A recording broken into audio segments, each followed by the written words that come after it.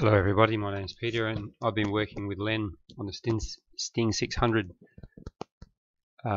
flying hydrofoil for the last year or so, and this video is just going to discuss the blends on the foils and how we achieve that. I've set up three models here of the wings, and what we have is this one we'll work on is or this curve here is called a G1 continuity. This one's a G2 continuity, and this is a G3 continuity. G1 continuity means that the connection of the blend at either end is tangent to the surface. G2 means that it's curvature continuous, which is this curve, and the ends here are straight, which has infinite curvature. So there is a small zone here where they're straight and then it goes into the blend.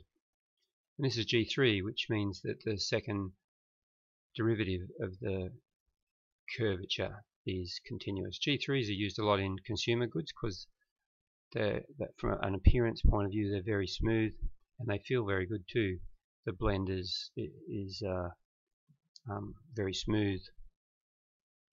So as we go G1, G2 and G3 blends, the radius gets smaller as the blend gets smoother.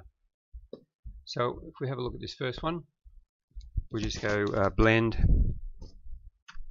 surface, using Rhino by the way. So we grab these two curves, and Rhino just checks that the direction of the curves, all curves have a direction in a CAD system, are the same, otherwise we would get a wine glass when we connect them together. We progress to our curve. I'm going to control them simultaneously, so we're in preview, and if I grab it here and we start here somewhere, this is probably something that we don't want. It's a bit straight. Then we're going to bring it down to about a G1, which is about 1.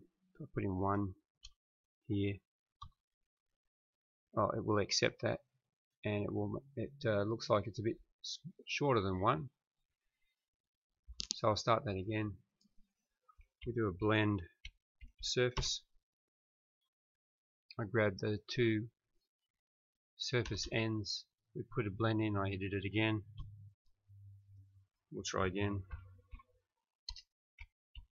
Blend surface.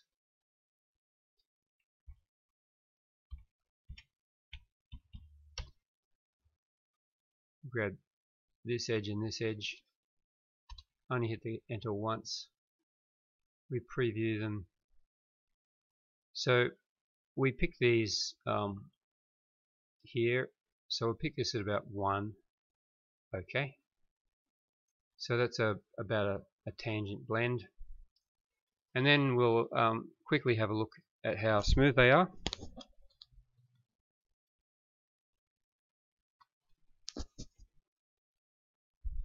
Using what's called a zebra plot.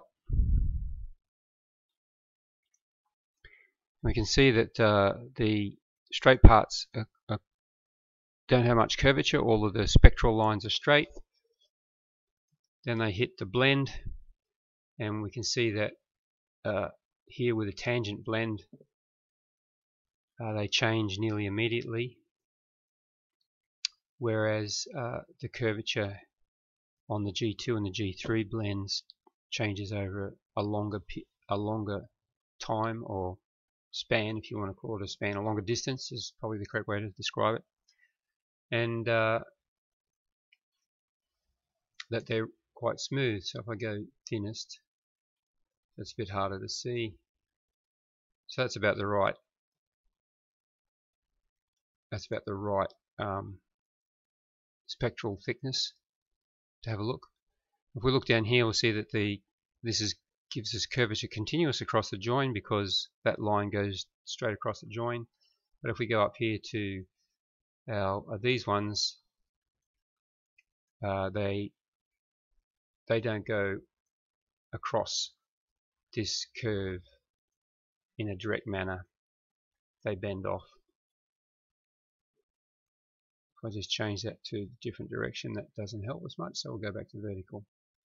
So this is what we're the next stage of this would be to decide on the blend. Then I will move that into a CAM program and figure out its toolpath for machining, so that we can we've made the struts, the root and the tips already, the straight bits, and we're up to making the blends to connect them all together. That's it for now. Hope you this gives you something to think about. Bye now.